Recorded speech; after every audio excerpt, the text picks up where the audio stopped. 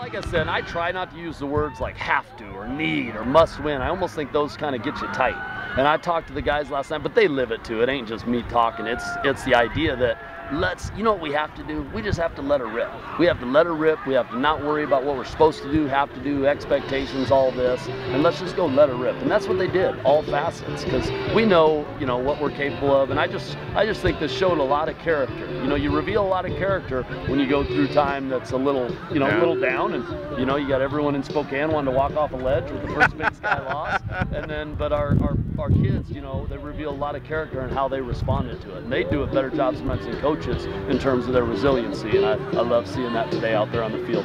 Their run defense every bit as good as you were saying all week long, and so you had to kind of rely on the passing game. Again, Jordan West played a pretty good game. What did you think of his performance today? Yeah, I thought he played really good. I mean, there'll be a few things you go back, but I thought he was well timed with his aggression. Yeah. You know, and part of that is, you know, I felt like I did a better job putting him in those situations than maybe I did a week ago. So, but we still had to grind out some runs too. You can't just sit there and chuck it all day against anyone and get into November. So I thought our O-line still did a great job against a great run defense, still finding ways to churn some runs.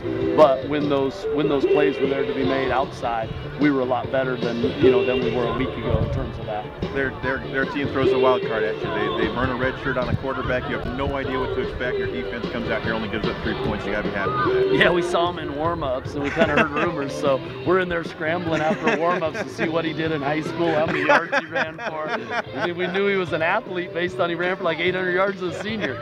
You know, so that's all. You know, so that's all you can go after. But really, that part didn't matter. The defense was going to swarm and going to play their tails off, just like they've been. We've been growing. We've been growing as a team, and we definitely see it growing as a defense that has a lot of young guys, but talented guys, mixed in with some veterans who are bringing those young guys along, you know, and it's just a fun mix, so, and you're able to see that today. It's one of those games where you got to get a lot of guys in the game. I mean, probably almost everybody that dressed got in the game, if not everybody. How big is that for you guys, to be able to reward guys for their hard work and get some playing time in the game? It's huge. They deserve it, you know, and when you get in these type of games and they are able to do that, you know, it's huge because they work so hard all year round, and some of them, you know, it's rare opportunities when they get in. So when you can earn the right to kind of empty your bench, it's just fun to see those guys go in. The team coming off a one-sided win going into just another game, I guess. Montana coming to town next week. It's a game everybody looks forward to every year.